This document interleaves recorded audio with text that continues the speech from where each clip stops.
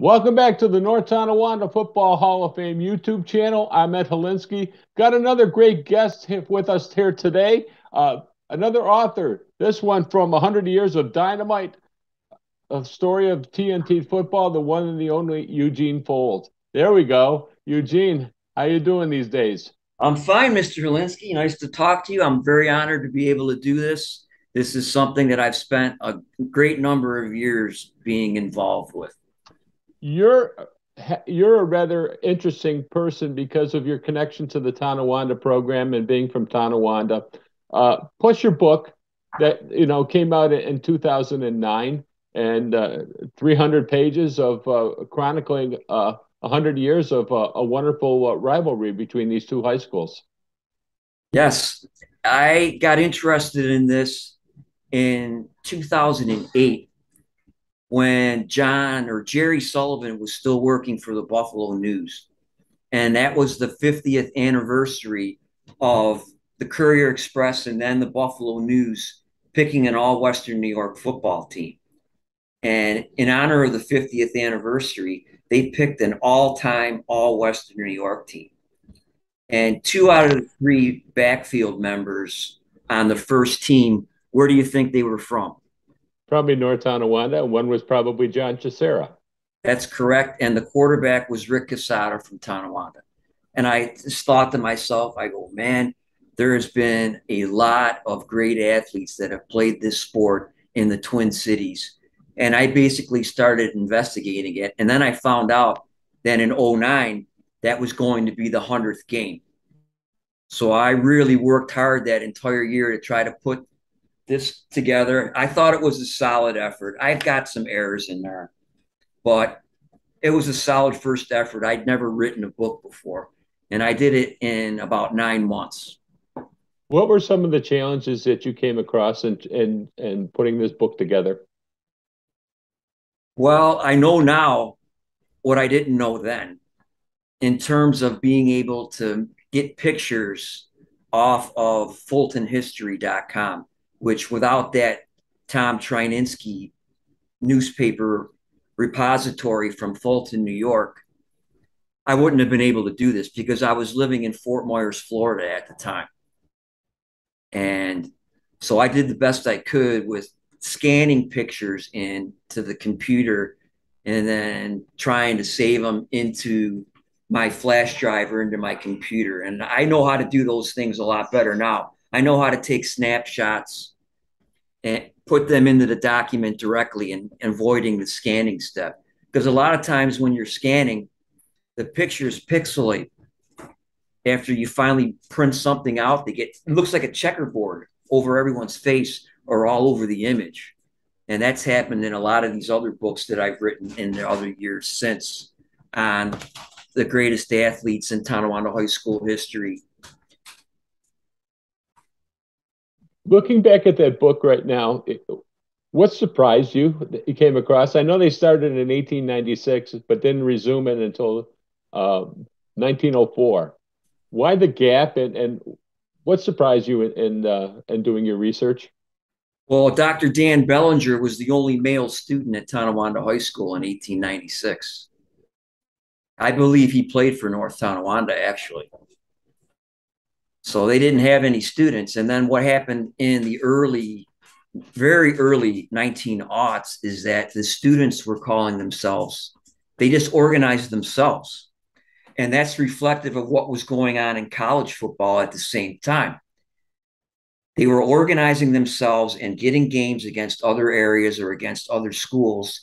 And some of the authorities, some of the school administrators started becoming concerned. And that's the same thing that happened with college football. The faculty started to take over the organization and took it away from the students so that it's more organized and more perhaps safer than it would have been otherwise.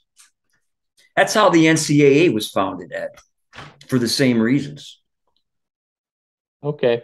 The game was considered to be an unsafe sport, so they tried to refine it and outlaw certain types of plays.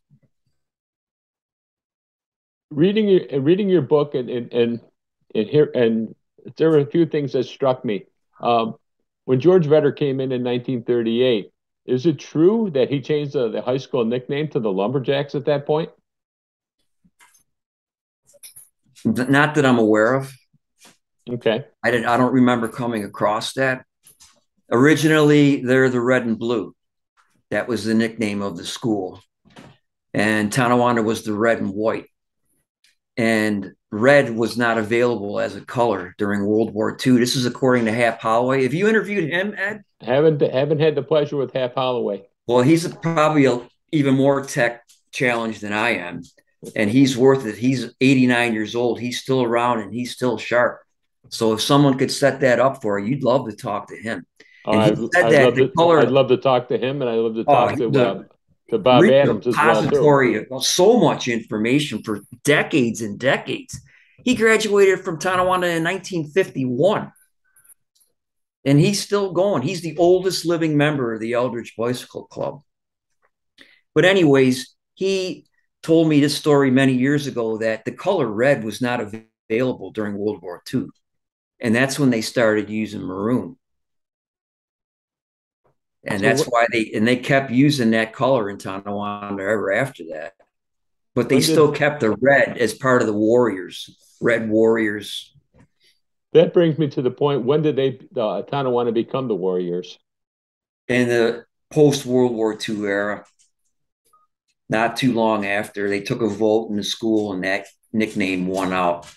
There was some talk, but because North Tonawanda had already co-opted the Lumberjacks, there's articles in the late 30s, Ed, that they're referring to both Tonawanda and North Tonawanda as the Lumbermen or as the Lumberjacks, because both areas were involved in that industry. But North Tonawanda got there first, so they kept that nickname, and then the students wanted to use the Warriors. Interesting. Right after World War II. A lot of things changed or whatever else. Are you surprised that this rivalry still continues? Yes and no. Yes, because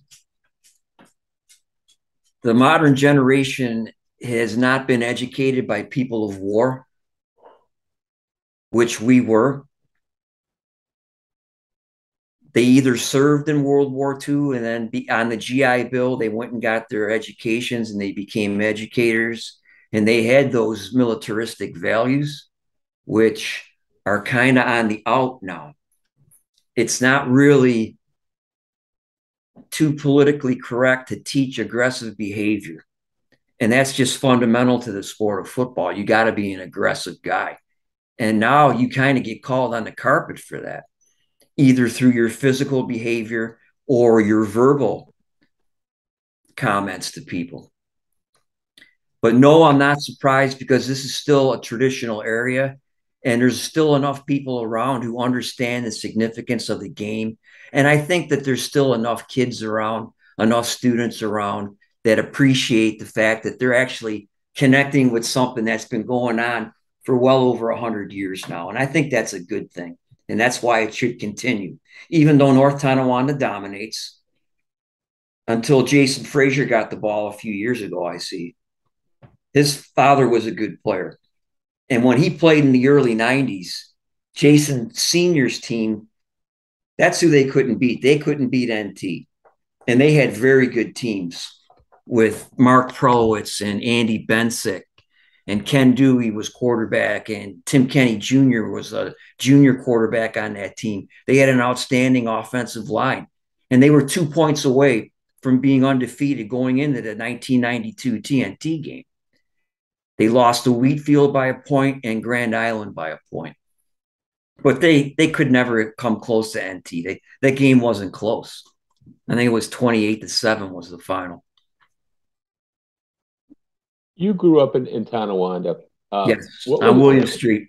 What was the feeling coming up on TNT week when the boys were going to take on North Tonawanda, and were they hopeful, or what was the feeling and the attitude of the community back then? In the 70s, it was not a real lopsided rivalry yet. That is the demarcation point for North Tonawanda beginning to dominate the series, because of that long winning streak.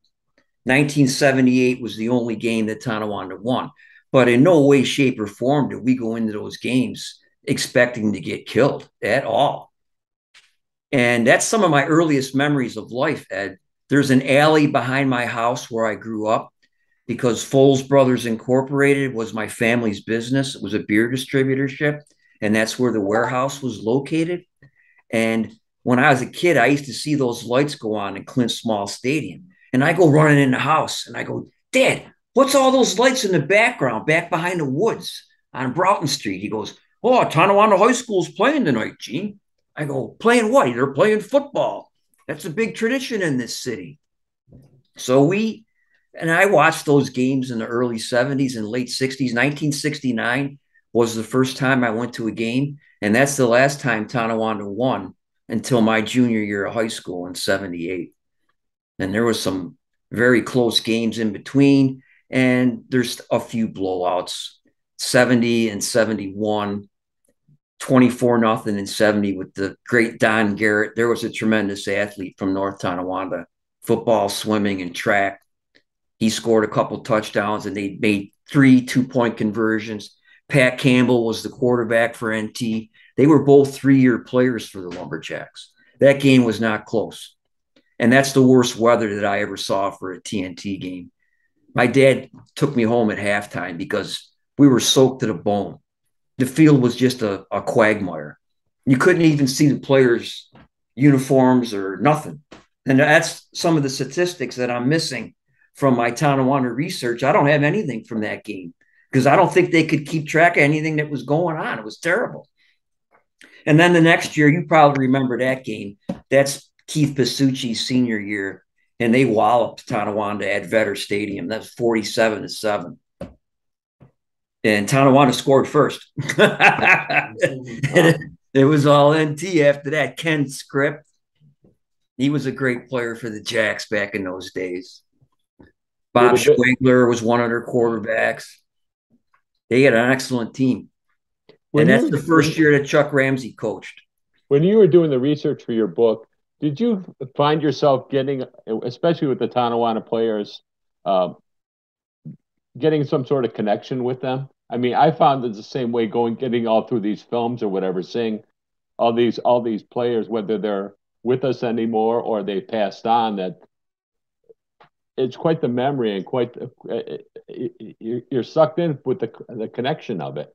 It's definitely a bonding issue, right? Because some people were a generation older than me or 10, 15 years older and never really had any sort of friendships with them. But through this process, this is how you can do that. And that's why oral history is real important. Ed, what you guys are doing here is tremendous. Tommy Small is gone now. Right. I mean, you got a record of what he felt about this game and everything that was going on in his high school years. That's just invaluable. It really is. And that's when I did this Kenmore East and Kenmore West book, that's how I got to know a lot of these guys. And that was a great rivalry in the 70s. East-West game was really good. Very good rivalry. Kenmore East was a power in the early 70s under Sparky Adams. Got to ask you a question about Tonawanda and their football athletes. In your estimation, who's the greatest Tonawanda football player? In the old days, it was a man named Carl Sentz, Sentz. His parents they had a shop and they were tailors. And then there was talk in the early 20s that he was going to go play for the University of Michigan under Fielding Yost. Hurry up, Yost. Great college football coach. But nothing ever became of that. But Carl Sentz stayed around the Twin Cities. He was an insurance guy. You know where the Crown Agency used to be? Sure. Right over the Crick Bridge. His office was located over there for a long time. And that became Crown Agency, his business, if I'm not mistaken. And then after that, there's Robert Rose and Ben Kish. Ben Kish played for the Philadelphia Eagles and the Brooklyn Football Dodgers in the 40s. 8 years he played. He played on 2 NFL championship teams. And the 47 team lost in the Snow Bowl, or actually that was the Ice Bowl. They played the Chicago Cardinals. They lost to the Cardinals, but then the next 2 years they won. And then in the 50s, there's a man named Ed Bowers who played for Syracuse University when they were national champions in 1959. And he played defense for them. He saw a lot of snaps because he was a fifth-year senior. He's the last cut of the original Buffalo Bills team in 1960. He almost made pro football. And then, of course, we all know Rick Quesada's exploits. In the more modern times, he's been the most prolific Tonawanda football player. And I can go on if you like.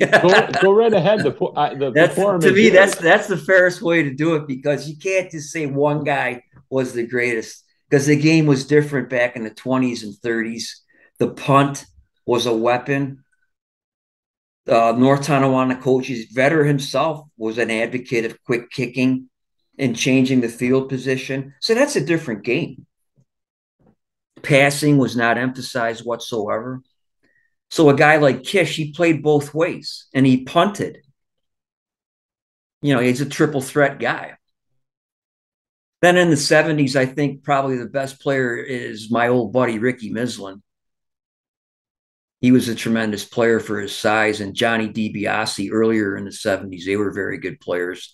And Dave Lasky, who played for Canisius College. He was a 3-year starter for Tonawanda in the mid-70s. He was one of my heroes because he had long blonde hair and it's coming out the bottom of his helmet, and he wore glasses like I did, and he wore white shoes, and I wanted to be just like that guy. You kidding? He's the first guy I ever saw dunk a basketball in the Tonawanda gym. He was a good basketball player too. And then in the 80s, there's Kenny Hoyer, a recent inductee into the Tonawanda Wall of Fame.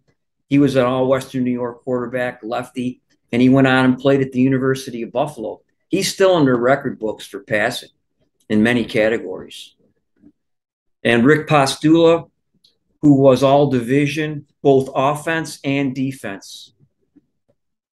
He played from 82, 83, and 84. Mike Kramer was a lefty quarterback back then. He's in Tonawanda's Wall of Fame.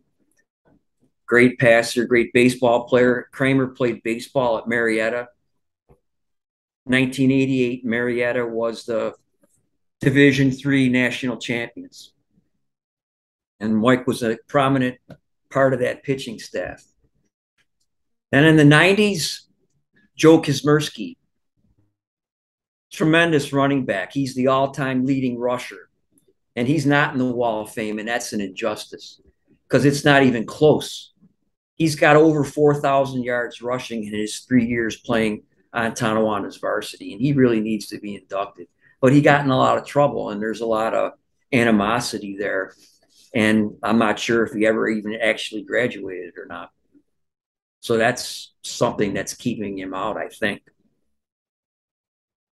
In the more modern times, I really lost track of it after I moved to Florida. And now there's no Tonawanda news anymore. So now I'm completely in the dark. I was going to ask you, since 2009, have you been updating the rivalry? I have some of it documented, not the recent games at all. Since 2016, nothing really. Will you come up with a revised edition for 125 years of yeah, there you go. That's what I was thinking exactly, Mr. Helinski. 125 is a nice number. I definitely consider it. And I've also gone back and gone over a lot of games. I've redone quite a few of them in some of these other things that I've been working on. I have a history of Tonawanda from 1960 through 74. Every game has been documented. And I redid all of those TNT games. Again, because I have better pictures now. Those have all been done. All of the 1950s games have been redone. You lived in the era when Clint Small was still coaching. I can remember that, yes. And doing your research about Coach Small as well, too, what can you say about the man? I've only come across one individual that did not like Clint Small. I'm serious. He's been praised and beloved by many people because he was a gentleman. Those 63, 62 teams that he had, they could have scored 60 points on people. But he pulled the starters out and he let other people play. He was well known for that, whereas some of the other NFL coaches took a different tack, especially later in the decade. I won't name any names, but 1969 comes to mind. What are your thoughts about the Niagara Frontier League, the old NFL? Was it the best? Was it the best league in New York State? Many people said that. And there's many people that came out of that league that played major college football. North Tonawanda ran the single wing predominantly. And in the early 50s, the Tennessee Volunteers under General Nyland, Bob Nyland, I don't know if you're familiar with him, he was a single wing advocate. And he recruited a lot of guys from North Tonawanda because Vetter loved that offense. They already knew how to run it when they got to the university. The Urbano brothers, right. Ronnie Gust, I think his nickname was Redhead. Jim Butel. Bob Urbano was the captain of Tennessee in 1956, and they went to a major bowl game. That's when Johnny Majors was Tennessee's big running back. Johnny Majors went on and became a famous college football coach. Right. And he got a lot of votes in the Heisman voting in that year. 56 won by Paul Hornung from Notre Dame, which I believe Horning's the only guy that won the Heisman from a losing team. If you had to do it all over again with your book, what would you change? Did you have any regrets doing that book? I did it too quickly, and I didn't really proofread enough to make sure that I had all my facts straight because I have some errors in there. But other than that, it was a pretty solid first effort because I had never tried to write anything before at all. And maybe I should have slowed down a little bit and not really worried about having it come out before the game. Because when I met with Mr. Dunnigan, who you've also interviewed on here, Jim Dunnigan, I went to his office. He was still the vice principal of Kenmore East High School at the time. And I had a rough draft developed about the East-West rivalry game, which was their 50th anniversary, was the same year as the 100th game for TNT. So I was 1 year after when they had their big celebration of everything. And I went to his office and I showed him my paper draft. And I go, I know it's already passed, but do you think it's worth doing this? And he just looks me in the eye and he goes, absolutely. And they were just a great help to me. Jim McNally, I got involved with the Mouse Pack. Those guys, they were all helpful and they all purchased the book. I only have 5 copies left. Those are not laying around. They're all gone. I was going to say why you haven't reprinted and use Amazon as a way to distribute. That's an idea. All right. Well, you can send me that royalty check, anytime for the idea. You realize that. Yeah. No sweat. So what else has been going on? Are you still in Auburn, Ed? I still am. Been here since we're in our starter home that we bought in 1987, and nothing's changed really, except I do my thing, a little bit for the radio group, and I broadcast high school athletics on WAUB, and we stream it online. So we have a little bit of fun with that. So life is good with that, and getting involved in this project in the last 2+ years. We just passed 100,000 views on our YouTube channel, so life is good. We're over 800 videos between, digitizing all those games and saving memories. I would love to put more of the Tonawanda games up there from the Clint Small collection. However, I've been told that people wouldn't watch it, which I find to be not a correct statement by any way, shape, or form, but it's the powers that be in the city of Tonawanda that tell me otherwise. Looking at Clint Small's videos, though, were tremendous because different coaches had different ways of filming games. And Clint took an approach that he wanted locker room reaction with his players. There's videos of his Yeah. players with victory cigars after a TNT game. Yeah. Didn't happen very often, but they had the victory cigars.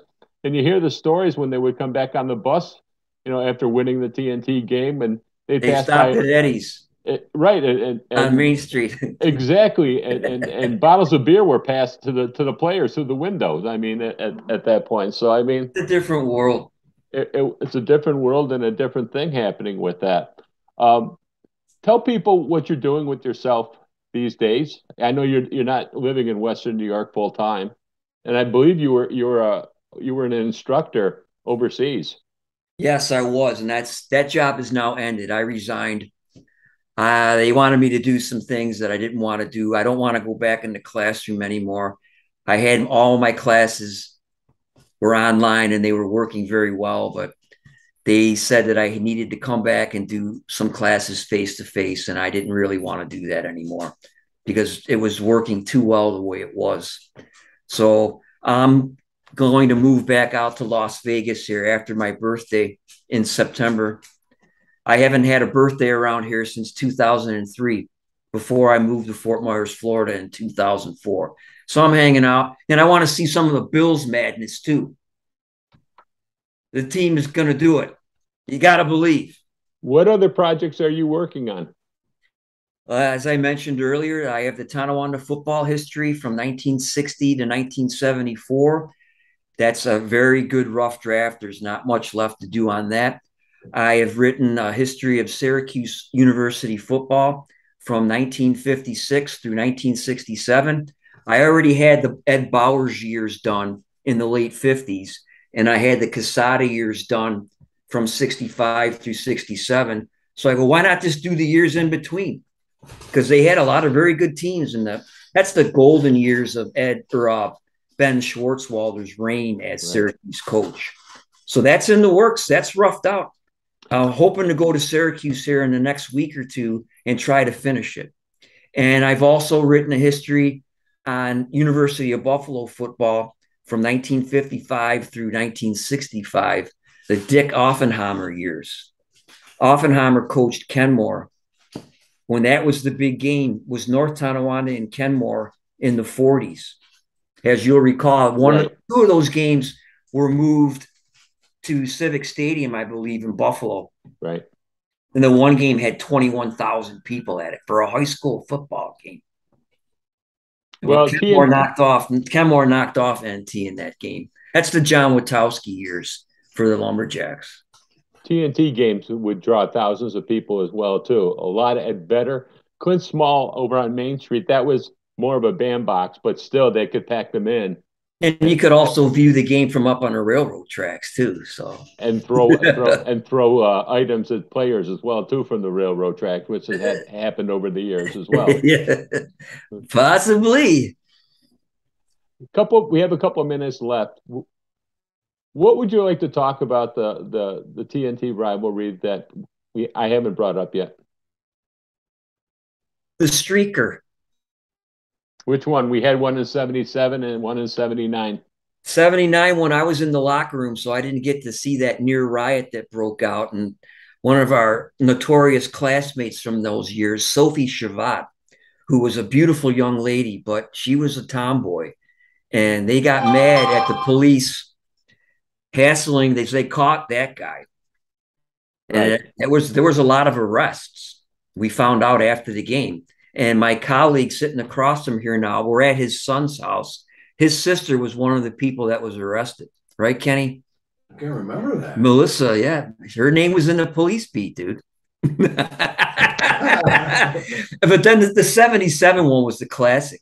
The guy went right through the band, and they were waiting for him at the fence, and they flipped him over the fence. He was gone. Well, and I know who the gentleman is. He won't come on camera with me yet, but we've had conversations on that because I would love to do it with him. But he's sticking to his guns, and I have to admire that and appreciate that. So when the time is right and he wants to be identified, we'll be it. I mean, it could be, before we know it, it could be in 2027, to mark a milestone for something like that. But Yes, the gentleman, the 1979 streaker, I was in contact with him as well too, and he was banned from all high school activities throughout the rest of his high school career. He had to do community service. Wow. It was a big deal. I mean, they really treated him as a real bad criminal, you know, except for a guy taking his clothes off and trying to do the 100-yard dash, you know. That was streaking was a thing in the 70s, man. It was a popular college campus activity. Buffalo State, they did that stuff up there all the time. And the other thing really that I miss that used to really tingle my spine was hearing the high school bands play, hearing them play the fight songs. And that's the thing. It seems to be a thing of the past now, unfortunately. That was like, it helped create the atmosphere, a football atmosphere. Hearing them bands play, hearing the Tonawanda fight song being played. I could hear that at my house when I was very little. And I want to be a part of that. Well, the weather was changed as well too, because most of those CNT games were played in November, and now the games are played in late October. Yeah, that's made a difference. That has made a difference. Eugene Foels, I want to thank you so much for joining me, for having this wonderful conversation. Good to catch up with you. The last time was 2009 at the Third Warders Club when you asked me something that I wrote 35 years beforehand. So I actually found that out, that those games that took place before 1896 they played another game, a second one. That was the second team that was playing. Okay. It wasn't the varsity. Well, then we go back to 2021 here, just a year ago, where they played in March and then they played in October because of COVID. So you had these quirky things that do happen from time to time. So definitely. I wish you well, my friend. Wish you. Thanks for having me. I really appreciate it. I'm very honored for you to ask me to do. No, I mean you're a plethora of information and doing this and going through 100 games, and that takes a lot, and especially trying to go through whether it be microfiche or going to the website FultonHistory.com. It takes a lot of effort and a lot of time to go through that. So I wish you well, and thank you so much for joining me. All right, thanks you, Ed. Good day.